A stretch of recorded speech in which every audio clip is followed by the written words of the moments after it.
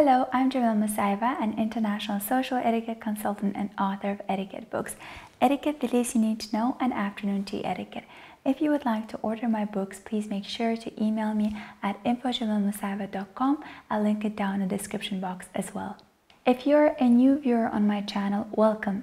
Here I talk about etiquette, soft skills, self-development, all kind of interesting topics like that. If you are curious about all of that, make sure to subscribe and hit the bell button so you get notified every time I upload a new video. And if you're an old viewer, welcome back. I am delighted to see you here. Today's video is dedicated to how to become more elegant. This is the kind of a topic that's often requested from me, both here on YouTube as well as on my Instagram page. I get a lot of direct messages asking me on tips on how to look and feel more elegant. So here's the video to help you become more elegant. So before I get into this topic, I want to tell that personally for me, elegance is a lot more than just the looks. And it's rarely really about the looks. It's more about the aura of the person, the energy of the person, the overall demeanor, so to speak, the way they carry themselves into the world that make you feel like they look elegant or they give vibe of elegance. You can see a person who is elegant but might not necessarily be dressed in a typical, stereotypical elegant way. They might be wearing something edgy but still overall carrying themselves in a very elegant manner. I'll show you a picture from one of my recent outfits that I wore that wasn't typically elegant, but even if I wear that, no one thinks that I don't look elegant or I look less elegant. And you can see someone who is wearing something stereotypically elegant, a little black dress, high heels, maybe a hat, something that we'd consider elegant, but still they don't look so elegant. So to sum it up, elegance is more about how you act, how you carry yourself, and how you generally project an image to the outside world. So I'll tell you some of the tips that can help you create that image that you want. First things first, to look more elegant, you have to think elegantly. And what I mean by that is that the image you're trying to project to the world has to be in line with the thoughts in your head. So get rid of all kinds of negative thoughts that will be affecting your behavior throughout the day or will be creating certain emotions in you that to the world will not be translated as looking elegant. One of the emotions that I think, or one of the thoughts that I think is crucial that you need to get rid of is feeling jealous or envious of someone, particularly women feeling envious or jealous and criticizing harshly other women. That does not help you, that doesn't make you look elegant, and that creates negative energy inside of you that then gets reflected on your face, gets reflected in your whole energy and aura. For me personally, jealousy and being envious of someone is the worst human emotion. I think it is destructive. There is no creative power in that emotion. So if you find yourself feeling somewhat jealous or envious of someone, of either their success, of the way they look, or something about them that you find that bugs you, instead of feeling that negative thought, try to translate it into a positive one. Instead, feel inspired, feel motivated by that person's success, looks, whatever it might be, and try to think how their example can help you improve your life.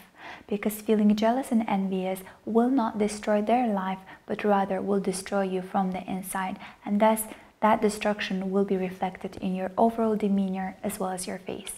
We all know that thoughts create emotions, emotions create actions, and actions create results. So if we follow this pattern, we have first to clear our thoughts, make them elegant, so then our emotions could be more elegant, so to speak, and then our actions would be, and the results of us, our image projected to the society will also be elegant. Now, from the point of how to think, this takes me to the second point, which is how to act. As we know, our thoughts dictate our actions. So when we feel jealous of someone, we might do something that will not make us look elegant, like write hateful comments, criticize someone really harshly, create dramas. All these behaviors are exact opposites of what an elegant behavior would look like. However, this doesn't mean that you have to be smiling all the time, being quiet all the time. Exact opposite. You have to learn to stand up for yourself, to draw boundaries with people that you want those boundaries with. It's interesting, I read this quote once that by loving ourselves, we show others how to love us. Or there was another quote that said, no one can put you down without your consent. So for elegant women, it's important to show that you love yourself, you have respect for your privacy, for your boundaries, and by respecting your own boundaries, you teach others how to keep them.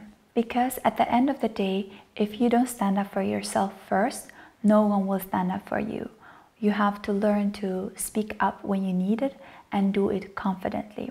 What I mean by that is that when you want to make a point that for some reason you didn't like, you have to say it confidently with a smile and end the sentence in a low-pitched tone.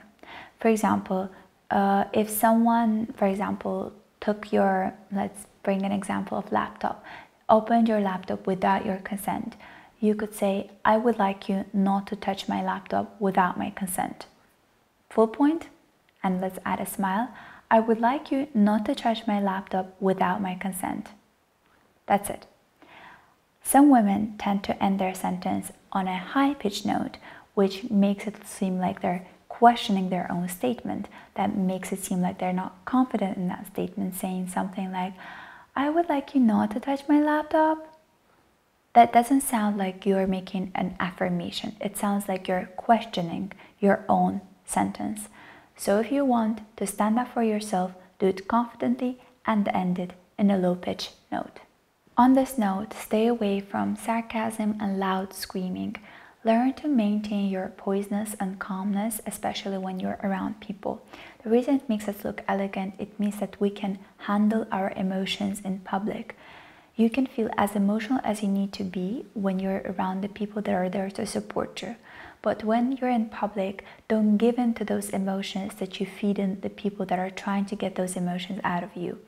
Oftentimes, when someone wants to make us angry, our anger is the energy they want to get from us, and they feed on that energy.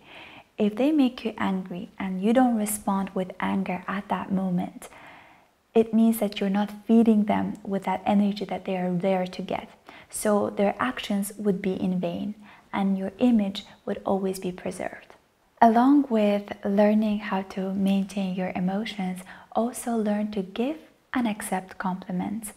Giving compliments is something a lot of women find easy to do.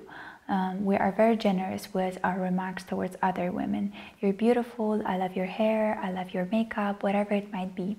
But somehow accepting compliments is a challenge a lot of women face.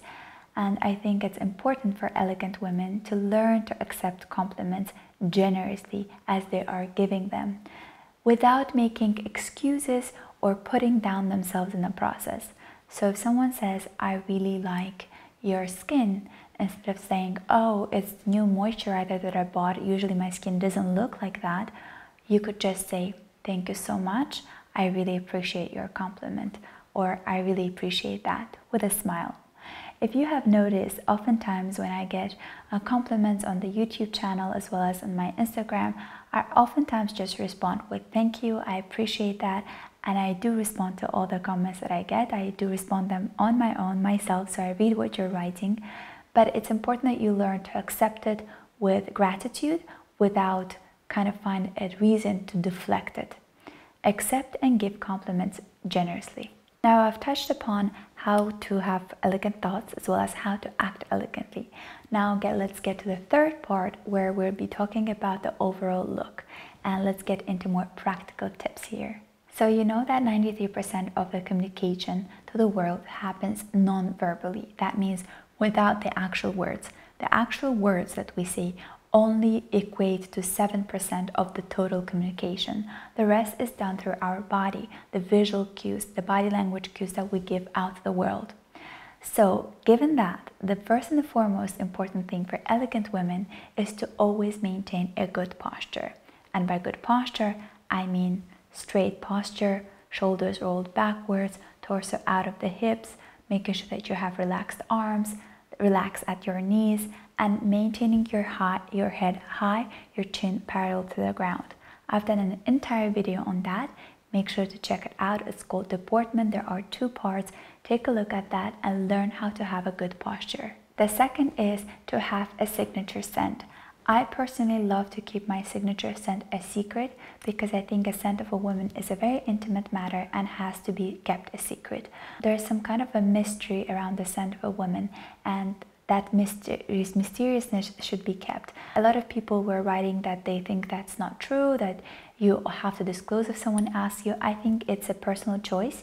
If you want to make that choice, do it, but also to learn to draw boundaries that you want to establish. So if people are really nosy and try to get the name of your signature scent, if you don't want to answer, say it's just my personal scent and give a smile.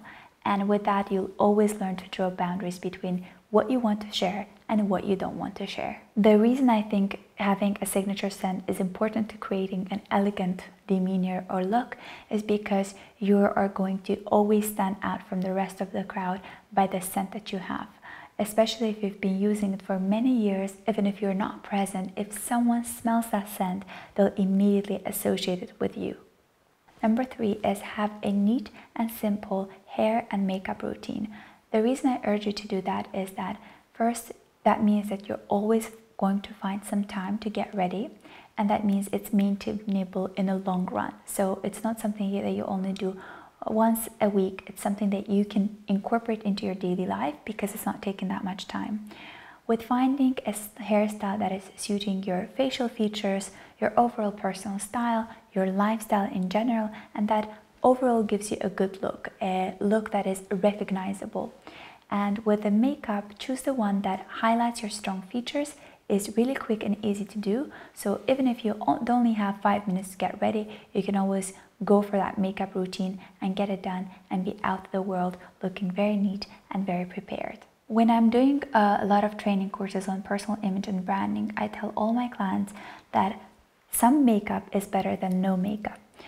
We're now in this world where it's very much applauded when someone is not wearing any makeup, which is good for your skin. Your skin is relaxing, it is breathing, so to speak, and you are presenting yourself as genuine, authentic with bearing your actual skin.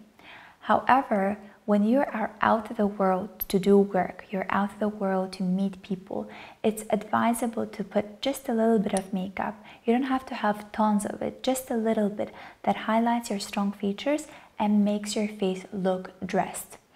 It's almost in the same way that if we think we want to be genuine and be real ourselves putting out the world, let's just walk out in our pajamas or our loungewear and just go outside the world like that. So your face is almost like your body. Well, it is your body, it's part of your body, but it also needs a little bit of dressing, so to speak.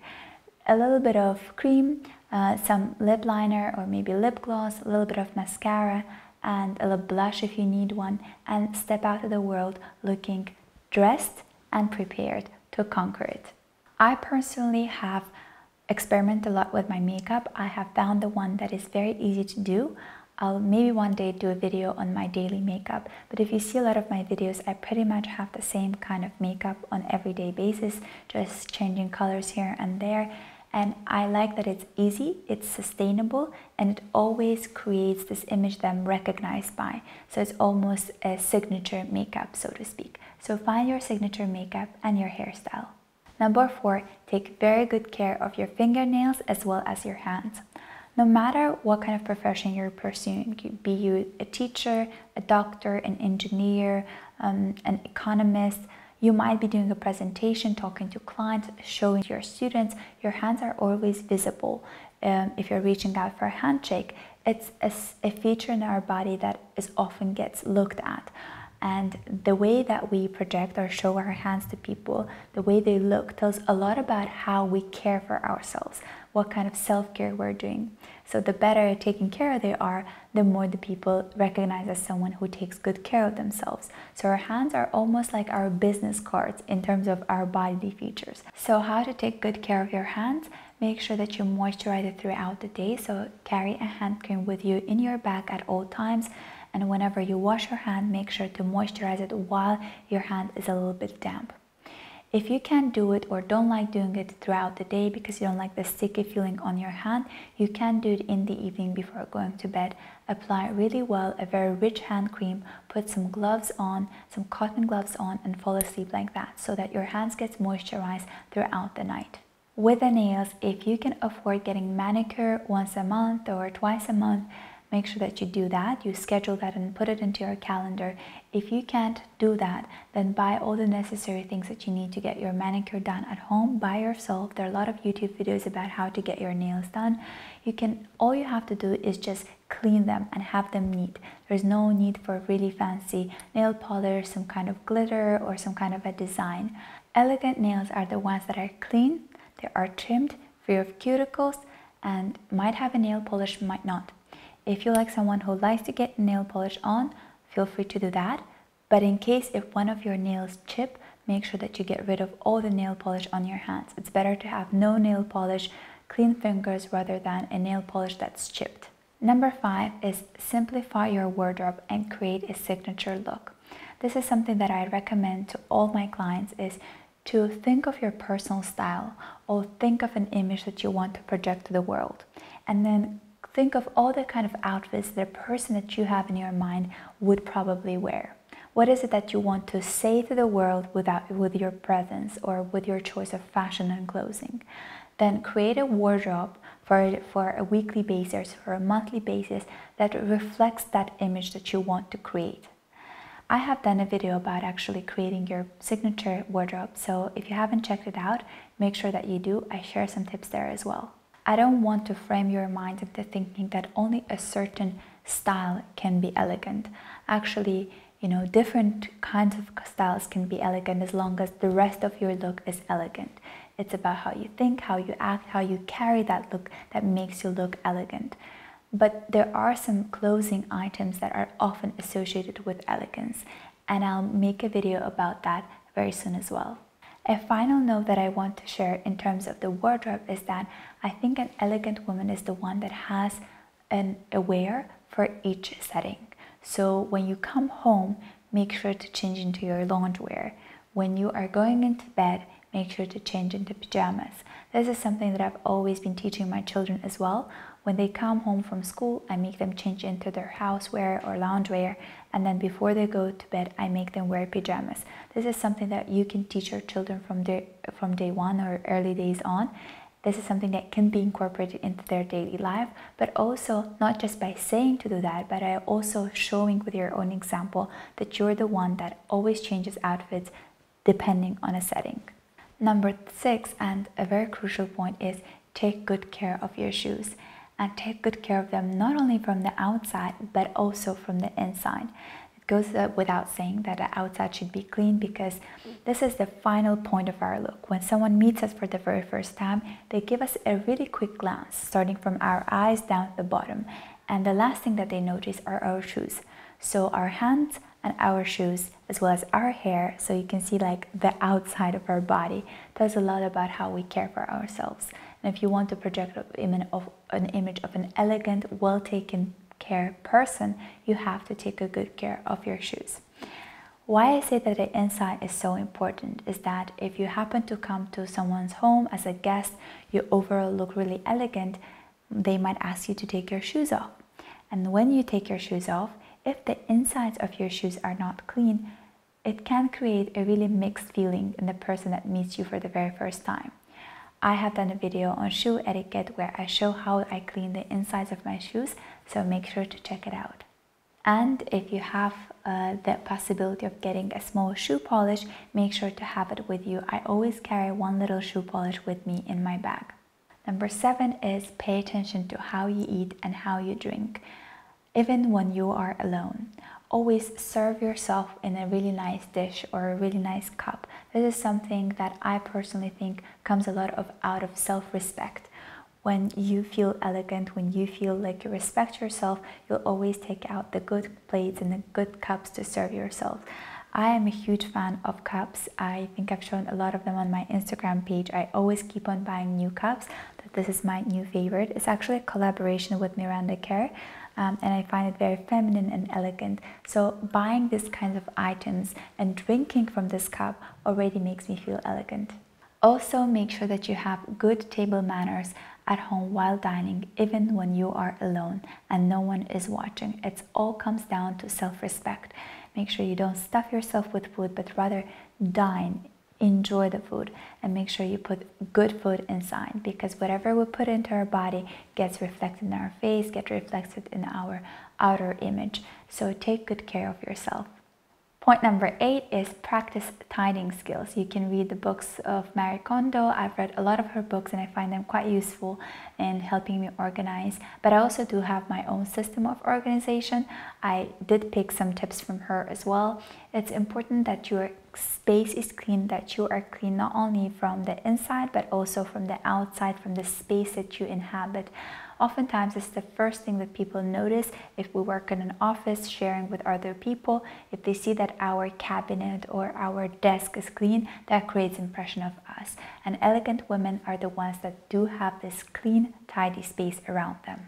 So the first thing that you need to tidy and always make sure that it looks clean is your bag that you wear every day with you to work or wherever you go. Usually for women, that's our business cards. The way we handle our bags, the way we carry our bags speaks volumes about us. It has happened to me when I was asked to look through someone's bag to get something, and the insides of the bag would tell me a lot about the person and how they would take care of themselves and the items around them. So for me, it's crucial to make sure that the insides of the bag are clean and it's not cluttered. I have this daily or nightly ritual before going to bed. I've designated a drawer in my closet for the insides of my bag. I make sure I move them all there. I clean the insides of my bag, and if I need to change the bag, I'll do it in the evening, styled with whatever I'll be wearing the next day. Or if I'll be using the same bag, I discard it, clean it. I get rid of the things that I don't need, like parking tickets, cinema tickets, whatever it might be, and then I organize everything back into the bag. So it's a ritual that helps me calm down, helps me create clean spaces, including my bag. Elegant women are the ones that are good conversationalists and that have a general idea about everything. So in order to do that, you have to enhance your knowledge in everything. You can use all kinds of different resources. Watch movies, listen to songs, podcasts, watch videos, read books, read articles, whatever it is that will help you to keep up with the news and things that's going on in the world. As an elegant woman, it's important that you are able to handle and carry on the conversation with whoever you meet. And in order to be able to do that, you have to be well aware of everything, but that doesn't mean that you have to have deep knowledge in everything. So having an overall understanding of things going out in the world will help you to become a good conversationalist that ultimately will make you look elegant. And the final point for today is be aware of your voice as well as how you speak, because oftentimes the elegance is projected through our voice. We might call someone over the phone, and without even meeting us or ever seeing us in person, they might get the impression that we sound elegant, that we're a woman of elegance. The tone of the voice is very important. You have to vary the tone of your voice throughout your speech, so learn to emphasize things and learn to rush through things that might not be so important in your sentence. Varying the tone is important, but also making sure that you keep pauses when necessary.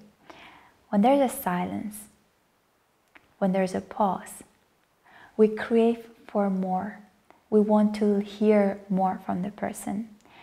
If you're someone who tends to get anxious and blabber, control it. Think or count in your head to 10. Think of something that will make you stop, reflect, and then answer. Do not rush into answering someone's question, or do not rush into talking, regardless of how you feel that the person might think you're taking their time. Take your time to express yourself. Along with your speech, it's important to control your gestures. Make sure that you use your hands organically when you're talking. So incorporating gestures is important to make you look more elegant and feminine. However, overdoing the gestures might make you look like you're anxious or nervous and will not be translated into elegance. Knowing to moderately incorporate gestures into your speech is essential for looking elegant. I hope that you find these tips practical and useful in your journey to becoming more elegant today. Thank you so much for watching this video, and if you liked it, make sure to give it a thumbs up. I'd really appreciate that. Thank you, and I'll see you in my next video. Bye!